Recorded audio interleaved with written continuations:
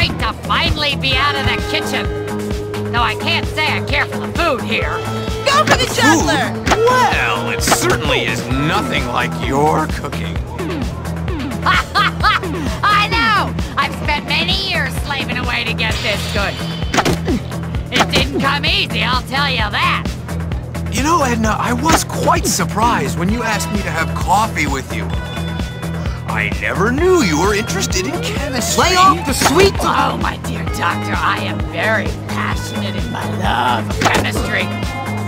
It's all I can think about when I'm cooking away in my kitchen. It seems a student has been leaving muffins in my classroom when I'm not there. But they're just awful. I mean, really bad. I wonder who it could be. Awful, you say? Well, I don't know who it could be. I mean, kids are so silly. I hate most of them, the obnoxious little brats. Ah, the foolish infatuations of youth. I suppose my mastery of the fascinating subject of chemistry could quite affect a young woman. Oh, yes, me too. I imagine they'd be constantly thinking about your bald head. The beads of sweat on your forehead and the way your lab cooks Forget about him, ever baby. so snugly to your backside. Sounds like you've, given it some thought. Oh, yes, it's obvious, isn't it? Hmm? Your coffee is getting cold, Watsy. Drink it all, it's good stuff. Whoa, I'm feeling a little light-headed.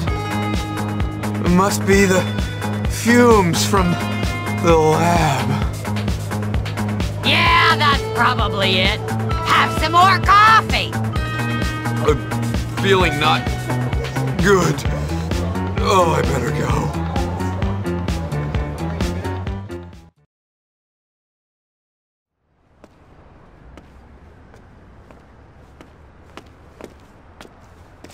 Oh no! The visions are back!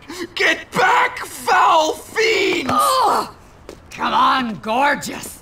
It's about time I show you what I know about chemistry. And a little biology.